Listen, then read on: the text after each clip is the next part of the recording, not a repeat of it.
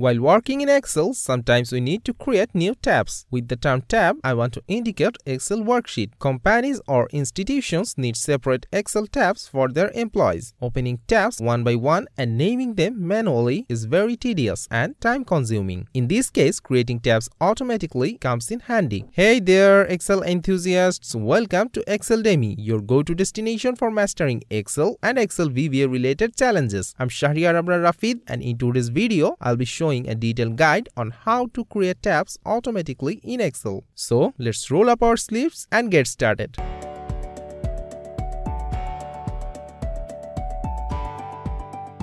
For this tutorial, I'll be using Microsoft Excel 365.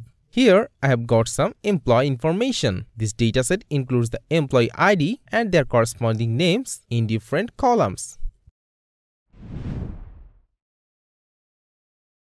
In the first method, I'll insert a certain cell range from the dataset for creating tabs. For that, I'll create an input dialog box through VBA coding and then specify the cell range in the input box. Excel will do the rest. To use VBA, you have to enable the developer tab in the ribbon. Right-click on any tab on the ribbon and select Customize the ribbon.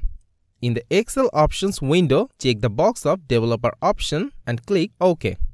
Hence, the developer tab is now visible. Go to the developer tab. In the code group of commands, select Visual Basic. It will open the Microsoft Visual Basic for Applications window. From the Insert tab, select Module. You can see a code module is inserted. The advantage of inserting the code into the module is that you can run this macro in each sheet of this workbook. Now, I'll paste my VBA code into the module. You will find the code from the article link in the description box. The sub-procedure name is inserting cell range with VBA. The variable names are range and cell, and they are all range type variables. If the user chooses anything other than a cell range, then the procedure will go to error handling. It's called an input box through this line. Then you can choose the cell range in the input box. This will reserve every cell value into the cell object. This command will see if the cell is empty or not. If the cell is empty, then the procedure will end. If the cell isn't empty, then a new sheet will be created which will be named after the cell value. Let's go on with the next cell in the cell range. If an error occurs, then the code will go to this line and end the sub-procedure. Let's move the VB editor a little bit. Now, click on the Run Sub or User From button or press the F5 key on the keyboard to execute the code.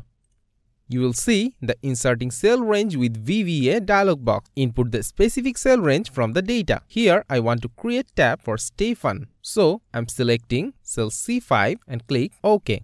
Here's the New Sheet tab with the selected name. Also, you can create multiple tabs with the same code. Let's delete the new sheet first. Right-click on the sheet name. Select Delete. Here, click on Delete. Again, I'll run the code. This time, I'll do it in a different way. Go to the Developer tab. In the code group, select Macros. Otherwise, press Alt plus F8 to do that. The macro dialog box will appear. Here, select your created macro and click on Run. In the dialog box, select cells in the C6 to C8 range and click OK. Look, multiple tabs are created with the selected cell values. If you want to name the tab as per your desire after opening it with a VBA code, then you can follow this method. Here, I'll create the tab automatically and name them in the dialog box after running the code. Go to the Developer tab. In the code group, select Visual Basic. From the Insert tab, select Module. Now, paste the VBA code into the module. You can get the code from the description box also. Here, the sub-procedure name is Inserting tab with VBA and variable tab name is declared. It used to store the tab name entered by the user. This line displays an input box, allowing the user to enter a name for the new tab. The entered name is stored in the tab name variable. This conditional statement checks whether the user clicked cancel or entered an empty name. If either of these conditions is true, it exits the loop and stops the code.